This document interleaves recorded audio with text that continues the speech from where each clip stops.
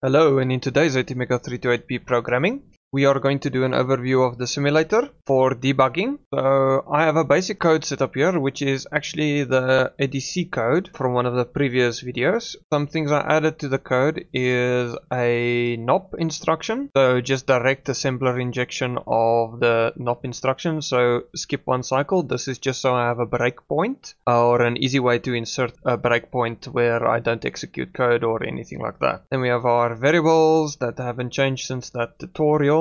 Exactly the same everywhere, and then I just added to the while one a detection if pin D is high. So this is to simulate a button input, and then we just do a standard conversion over here for the ADC and then set LEDs according to whatever the ADC volt value is. Okay, so to set up the simulator you have to go up here, and then I can't remember exactly what this is beforehand, but you just click this. It will either say no tool or anything, and you'll be taken to the project configuration and you'll see tool here. So you'll have your different tools here, or your inline debugger. I don't have my Picket 4 plugged in at the moment, so you'll maybe have your Picket 4 or your Atmel ICE over here, and then you just select simulator and then you save the project. Now breakpoints are inserted on the sidebar over here, as you can see by the red dot. When I click on the sidebar, that will be a breakpoint. Now this will stop the code from executing and halt there, so you can look at what's going on in the code. Now we are going to add a few breakpoints here. We are going to add one at this NOP instruction to tell us, hey, this pin has gone high, and then one at the ADC conversion, and then one after we have done everything for the conversion. Actually, we can remove this one because we're just going to loop up here and just want to check how long does this take. Now to start debugging, you can either press this green button up here, that's start debugging. There's also start debugging and break. This is more for when you're doing in-circuit debugging with the debug wire interface. So we can either click this green button or we can click the start debugging button. Okay, so we click the button, it will start compiling, then it will switch over to the debug interface. By default it will look like this. At the bottom we have our different watch tabs, and we'll cover that now in a bit. Then we have our memory view over here. It might open in a separate window that's not attached to the IDE itself. You can just simply, if it's not, you can drag stuff around on the IDE itself and just put it anywhere you like it to be. Now over here we can see our internal flash, and then boot sections, our register data, our mapped IO, our IRAM, our EEPROM, and our oscillator. And this is the raw binary output. Usually what I do is with columns I set them to 2 because most of the instructions are 16-bit wide.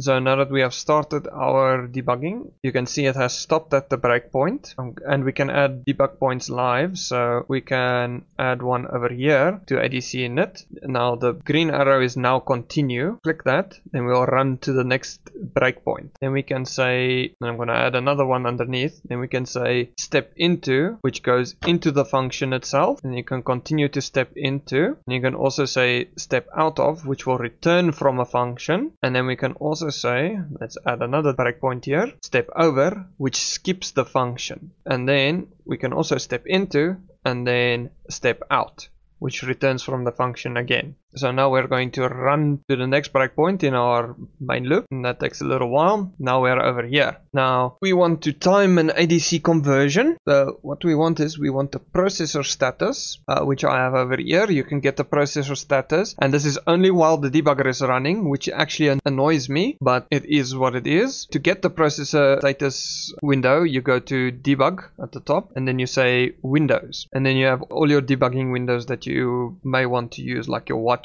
your memory views. So you want to look at 2 different parts of the memory at the same time, then we can use memory 1, 2, 3, 4. The same with watch 1, 2, 3, 4 if you want to organize your variables. Now, unfortunately, most of these windows are not available while the debugger is not running. So you're going to first have to start your debugger and then run them from there. So you can have your processor status, and then it will open in a floating window which you can add wherever. I just prefer to add them over here. And on the processor status window, you can adjust your clock frequency. So since we're using a 60 megahertz crystal, I adjusted this to 60 megahertz. I believe by default it is 1 megahertz. And now how long this section of code takes to execute, then what I'm going to do is I'm going to right click and I say reset cycle counter. Now reset cycle counter resets the stopwatch and the cycle counter. If you only reset the stopwatch, it does not reset the cycle counter. And then we just click continue and we wait and bam. So our code takes 20 milliseconds to execute an ADC conversion and set the output and send the data over to the UART. So we can clear that again. This time I'm going only to reset the stopwatch. The cycle counter hasn't changed. Then we run it again. Again, you see 20 milliseconds, 21 milliseconds approximately. And it incremented the cycle counter. And then you can also have a look at what is in the working registers while the code is running. Okay, now we are going to manipulate registers. So what I'm going to do is I'm going to switch to the IO view, which you can also get by debug, the debug window, and you can see the IO. So what we want is to inject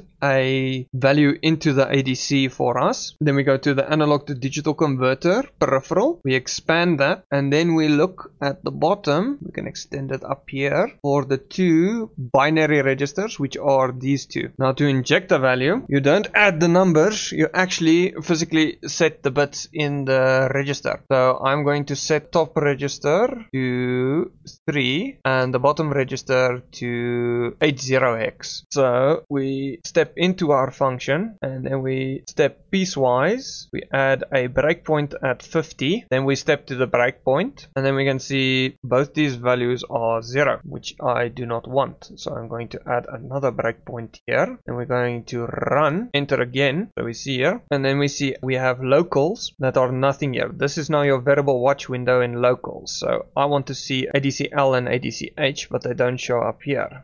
So what's the problem here? We go to watch and the watch window is basically you can watch very globally. So we say ADCL and we say enter and that says unknown location. Did I spell that correctly? Apparently yes, I did spell it correctly. Okay, this is not exactly demonstrating what I wanted it to demonstrate. Okay, so we watch here. Now we want to see what our conversion value is. So we just change our ADCL to convert and that's what I wanted to show you. It shows optimized away. Okay, so this variable does not exist in code because the compiler is smart enough to optimize our code and take away variables that aren't necessarily useful and just waste cycles. So we have two options here. We can take convert and we can make that a volatile variable, but that is not very conducive if you keep having to change the code and it's not good for optimization. So what we do is we stop running by clicking the red button. We go back to the simulator, go to our tool chain, we see our AVR C Compiler and then we click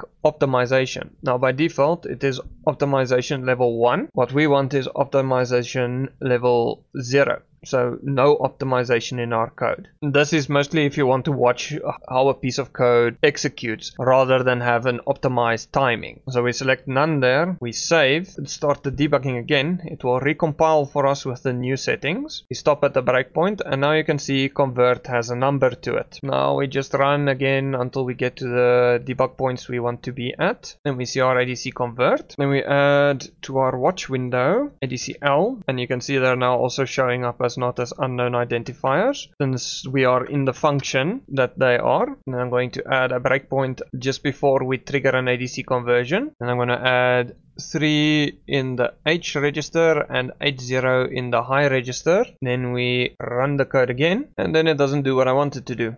You add the breakpoint here, remove that one. We run again until we're here. We add our 3 over here and then our 80 over here and then we check it out.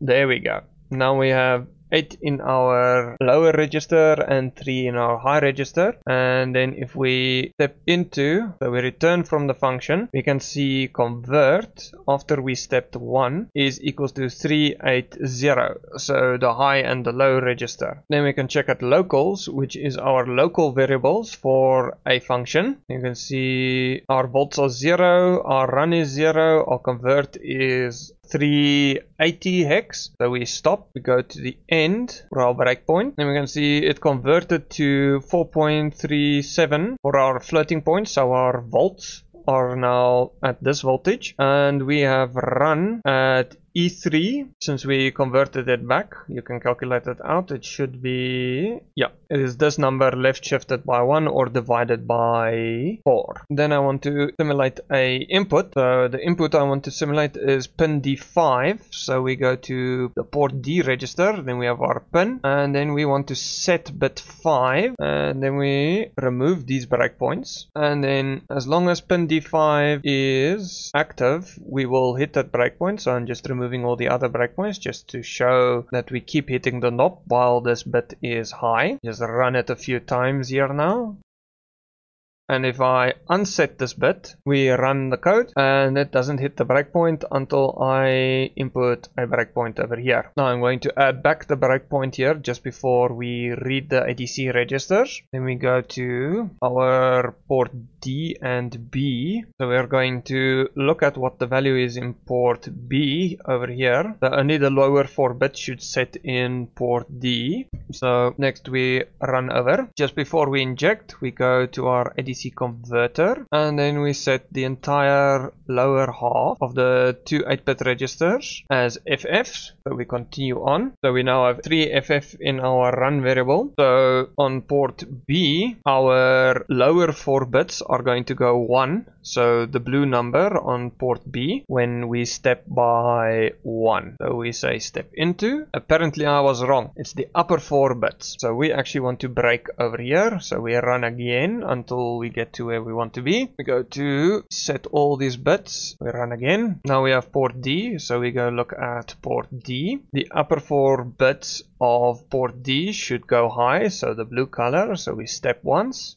And there we go. The upper 4 bits have changed. So red indicates a change, otherwise no change. Okay, and then something else you can look at in the simulator is the disassembly. So you can add breakpoints here as well and see where the code is running. So you can see step here, and this little arrow indicates where we are in the code. So you can literally look at the instructions that are being executed. And just for interest's sake, these are interrupt vectors. And these 2 flash locations that actually have numbers that are not 51 will be our UART interrupts and our ADC interrupt. Then we have our reset vector here that says jump to 34, and 34 is where our program starts directly after the interrupts. So just a quick review of what's going on. We configure our tool as the simulator. We go to our tool chain. We check our optimization. We set that to 0 because we wanted to check what our variables actually do and not what the optimized code will do. Then what we can do once we have started the debugger, we can use our process status after we have set our frequency to time functions and check how many cycles there are. We can also check what's in the working registers. We can use the locals window to check what our local variables are doing if they're not optimized away. We can use watch to check any variable at any time, and we can use the IO window to manipulate the registers, like simulating an external input. And that's a basic introduction to using the simulator for